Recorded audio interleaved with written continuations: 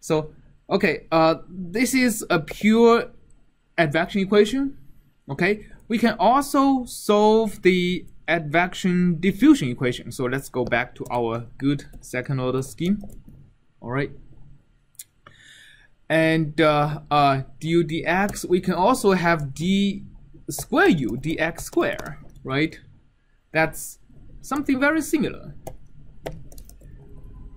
Except for I'm going to be dividing by dx square, and any minus is going to be replaced by plus, and I'm just going to be minus 2 times u. Right? Any questions on how I changed the first order derivative to second order? So previously I have ui plus 1 minus ui minus 1, right? Now I have ui plus 1 plus ui minus 1, and then I have to minus 2 times ui. So this is 2 times minus ui, and this is my contribution from ui plus 1 and ui minus 1. All right. So let's also give it a small kappa, plus times d square u dx square. Kappa is equal to 0.01. Okay, so then we are solving an equation with diffusion and advection. So if we solve it, OD45, what's the name of this? ddt, it's no longer purely hyperbolic, it's a mixed hyperbolic and parabolic PDE. It's the du dt. Du dt, thank you. Okay. Oh, did I have a huge n? What is size of my u0? Oh yeah, okay. Let's don't do that yet. Let's set n equal to 100. u0 is gonna be, let's actually run some of these from here.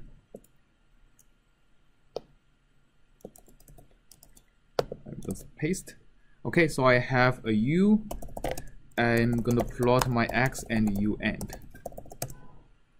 So here is the solution. Instead of a cosine x, I get a cosine x that is also decayed in space, right? And how do I analyze how much it has decayed?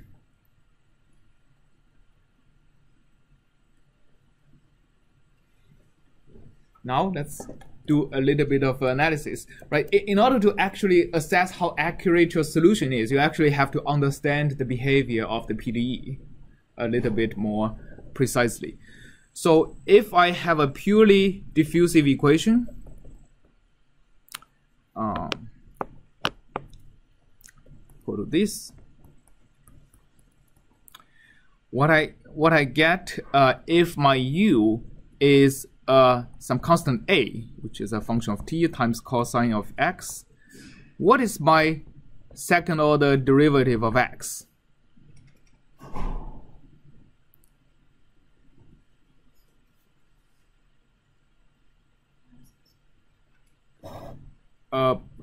Pardon, actually I have a times 2 pi, sorry, right? What's your answer? Minus. Yeah, it's actually minus cosine multiplied by the same a and 2 pi square, right? So it's minus 2 pi square times a t times the same cosine x times 2 pi. So that means if you plug that into the PDE, what I get is that the u is going to be decayed exactly at the same shape, right? The shape of u wouldn't change, it's still cosine. But a of t, basically I can say dA dt is going to be minus 2 pi square times kappa times a of t, right? So a of t is going to be behaving like a exponential, right? It's going to be exponential to the minus 2 pi square times kappa times t if the initial amplitude of a is equal to 1. Okay, so that gives us a good handle to figure out the analytical solution. And here, instead of comparing this to u0, we are going to multiply that by exponential of minus 2 pi square times kappa, which is 0.01 times t. So that's it. All right. Any questions? So we can run this again. I think it runs.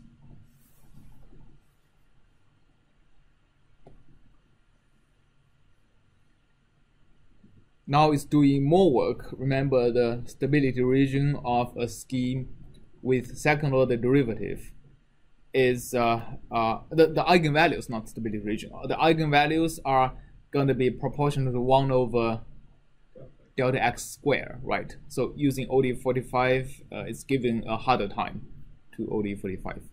I'm not sure if this is going to finish in a reasonable time, so I'm just going to cut it. So let's do a log-log plot again, and here again we see, right? We see this classical second-order convergence. All right. Okay, and in this case, the ODE actually has a better time solving the system because the solution with the second order derivative is actually smoother. So the error term that develops, remember last time the error term developed was pretty oscillatory. So with the second order derivative, the solution is smoother, and we didn't even see the flattening due to the time integration.